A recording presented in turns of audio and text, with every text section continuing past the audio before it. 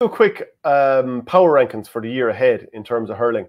I'm sure we'll agree with everything here. So I'm just going to go ahead and I'll make this handy by putting Tip in number 1, yeah? Where they go now will be interesting, I have to say, but it certainly won't be number 1. Ah, jeez, Verney, come on. I'm just thinking, Tip. Like, they're back. I'm just thinking, are they in the top 11? Are they in the top 7? I'm wondering. Okay, I'm going to just spare a bit of the messing and just put in Limerick as number 1, yeah? Yeah, what do we think of 2? Kilkenny are obviously 3 in a row Leinster champions, beaten in the All-Ireland final by a score. New manager. Yeah, well, they're obviously missing a couple of players. They're missing 2 starters from the All-Ireland final in Mikey Carey and Conor Brown. Richie Lahey is away. James Maher is away. All the elder statesmen are staying on board. No sign of a Colin Fennelly return. Yeah, I'll put it this way, but I think Galway will just about do better than Kilkenny this year. But wow. Yeah, well, I kind of said Galway, who regularly dung the course against Kilkenny. Am I wrong? I think we both had Galway for winning Leinster this year, I think, in our predictions at the start of the year. But I think Kilkenny do have to be number 2. The big thing there now next is Galway have an easier path, you would say, to the latter stages of the All-Ireland final from the province that they're coming from, just because it's like Munster is unbelievably cutthroat. But, you know, are they the 3rd best team in the country, or is, you know, a Waterford or a Cork or a Clare? And Adrian McGrath's just going to get on to me here now and say that because I've written Clare off and think they're going to potentially come 5th in Munster. That opinion obviously might change as the season goes on. That's just my opinion at the start of the year. Okay, so we're agreeing that partly by dint of their route that Galway have to be in at number 3 here. Yeah, well, I think so. Like, and look how close they pushed Limerick last year as well. Like, yeah, don't know if they're a number 3 team now. Don't know if they're a number 3 team now. But listen, well, look, the reason that I think we may end up putting them there is because who do we guarantee will come out of Munster? I mean, at such a bare pitch, you couldn't guarantee anyone would come out. But look, Limerick are coming out, yeah? Limerick are coming out, yeah. Of course. So with any degree of certainty, who else is definitely coming out of Munster? So that means that Waterford, like I'd Waterford up high, and now they've no home games, and like that does not help. That it just is not an advantage in any way. It's a disadvantage, and it probably puts them down the pecking order a tiny bit. Right. So Kilkenny and Galway are both definitely coming out of Leinster, yeah? Yeah. Now, do you think that Wexford are definitely coming out? Obviously, Dublin, who've had, I think, 10 retirees over the winter. Still think they'll get a bounce out of Micheál Donoghue. Yeah, they possibly will. So, but the only 2 definites, as we see it now, look, we're trying to do this quickly by being a little bit dismissive. I'll go with you there. I know what you're saying, yeah. So that's why I think we're just going to have to nearly put them 2nd and 3rd, because there's nobody outside of Limerick that we're feeling like we're guaranteed they're going to go through Munster. Yeah, no, okay. I'll go with that, yeah. Okay, so I typed Waterford in there. I don't know if I believe it as I'm typing it in there, but I find it hard to believe that they're as bad as last summer suggested. I'd be the same as well, Shane. I think there's serious potential there. And even like the likes of Patrick Fitzgerald coming into a forward line that already includes, let's say, Desi Hutchinson, potentially Austin Gleeson, potentially a Pádraig Mahoney kind of returning to that equation as well.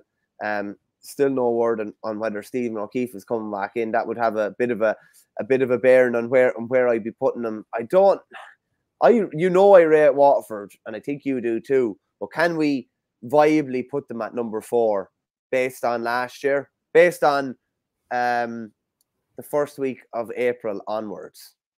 Yeah, you make a fair point. So I have just adjusted that. I think this is what you're trying to say to me, isn't it? most definitely not. I think my predictions for what will happen, like what might happen in Munster this year with Clare, should not detract the fact that they should be high up. Like, and not been smart. If Clare are number 4, you have last year's 4 All-Ireland semi-finalists there. You have a team that ran Limerick to within an inch of their, within an inch of their Munster title. at number 4, and I think that's kind of fair enough to be, you know. Yeah, the height they got to last year.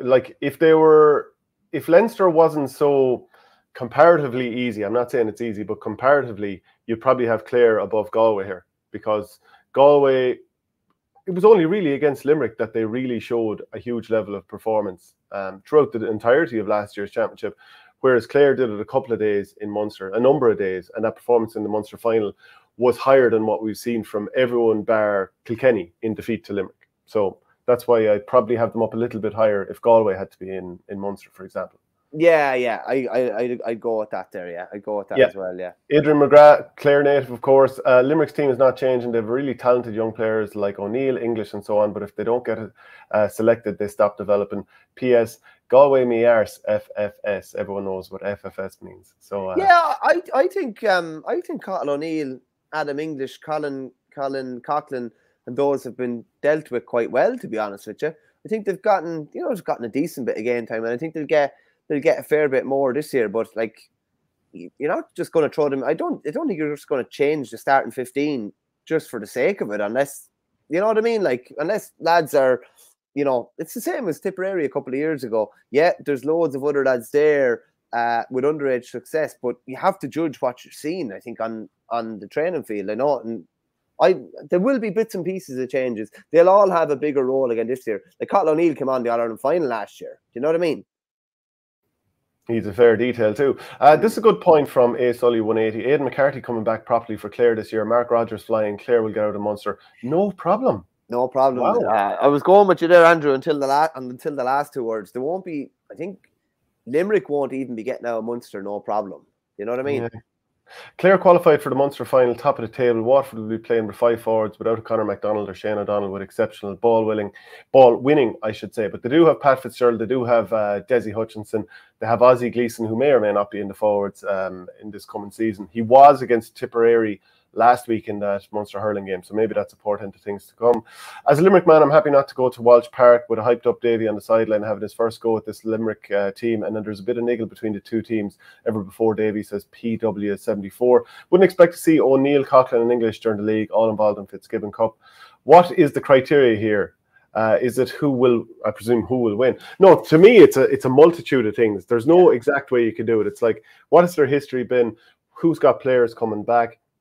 Who's changed managements, and therefore what do we think will happen this year, head to head, and also the fact that they're in different provinces that skew it slightly. So I don't think you can have any hard and fast criteria. Just to finish out his question, is it what the top 10 or who's most likely to make the final versus Limerick? It's all of those things, really. It's very hard to be hard and fast with this. It's kind of like the All-Stars, but probably it's probably even more subjective, you'd have to say, because it's potential routes to where they're going to get to this year. It's who we think is going to come out of 2 provinces this year. It's what manager we think is good. The teams are going to get a bounce out of this year, etc., etc. So there's a lot of variables to it, and not being smart, there's a lot of opinion in it as well.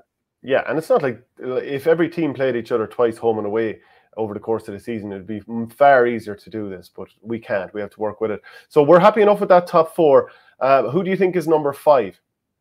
Number 5, you know, as I said, I couldn't stand over Waterford at 5, but it's funny. I have a team at number 4 that I don't think will get out, that I think potentially mightn't get out of Munster.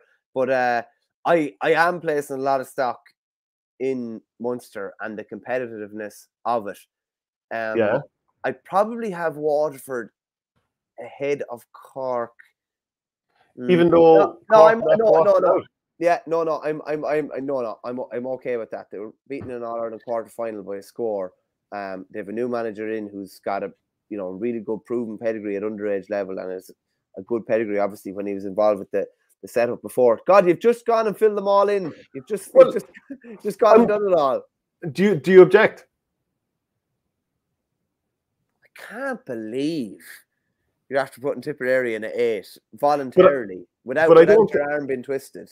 I don't think they're the 8th best team, and I think Tipperary will get out of Munster this year. But it's very hard for me to make a real case that's going to stand up at the moment. And I think Tipperary would beat Wexford in the championship, certainly. I think Tipperary could beat most of the teams ahead of them in that table. Most of them, not all of them. Obviously, Tipperary are 2024 All-Ireland champions. That obviously goes without saying. If Tip played Wexford, how would that go? Tip would win. See, the thing on that is that you're based on last year. Tip flunked Munster. Waterford got out of Leinster and put up a good show in All-Ireland quarter-final, and were there within 5 minutes of winning an All-Ireland quarter-final, shall we say. So I think you're placing some stock in last year, you're placing some stock in this year, and falling in the middle. So I'm okay to have Tip behind Wexford at the moment. Yeah. At this moment in time.